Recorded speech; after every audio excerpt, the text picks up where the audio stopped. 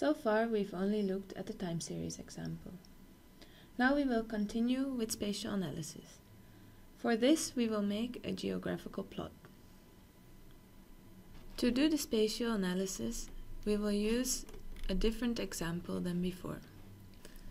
We will use the plot map example.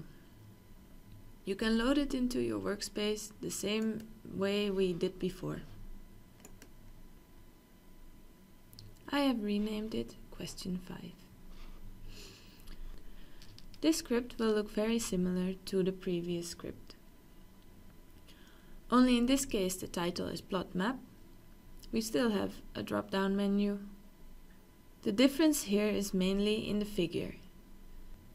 Here we use C3S.geomap, which is the function to plot geographically.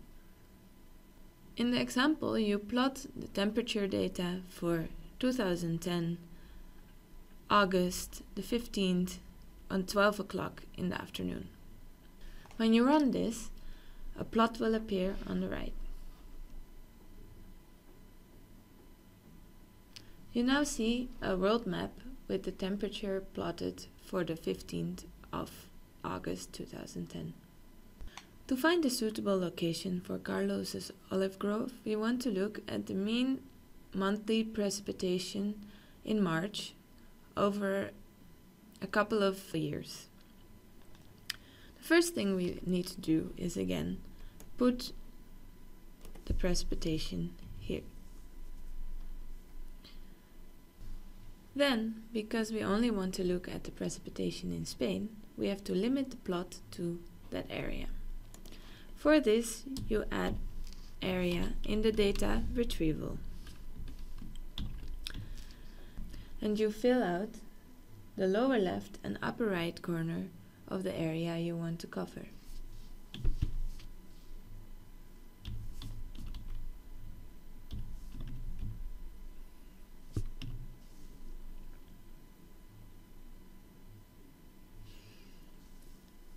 Now, to calculate our monthly mean over 2000 to 2018, we add all the years.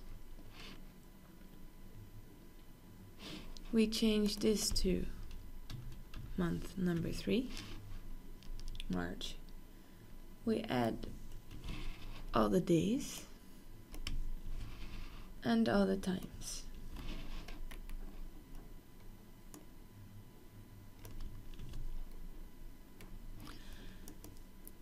Now, it is very important to keep a comma behind all your variables. Also, if you've written something wrong here, like this, you will see a red X.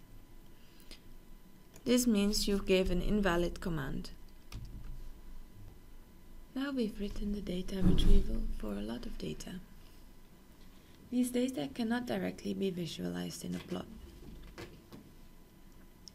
To understand that better, I will now show you a small diagram of how to think of the data we've just retrieved.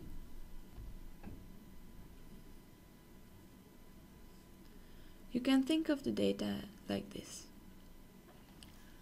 For every time step, you have a raster that shows your spatial domain.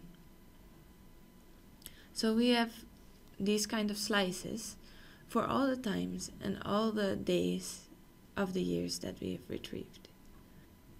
In the time series plot, we looked at one pixel and plotted all these moments in time in a line.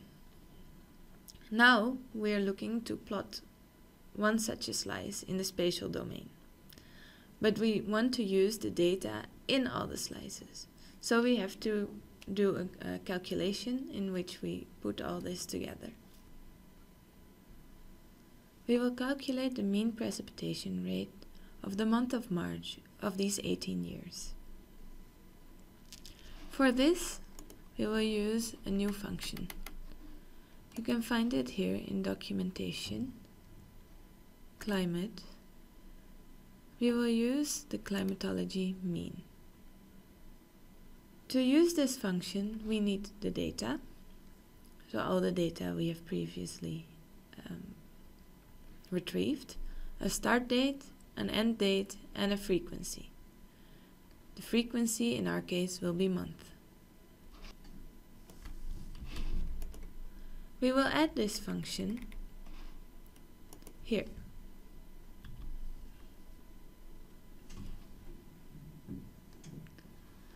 So we use CT, climate, climatology mean, then we have our data, which we retrieved over here. The start date, which is the official timestamp of the data.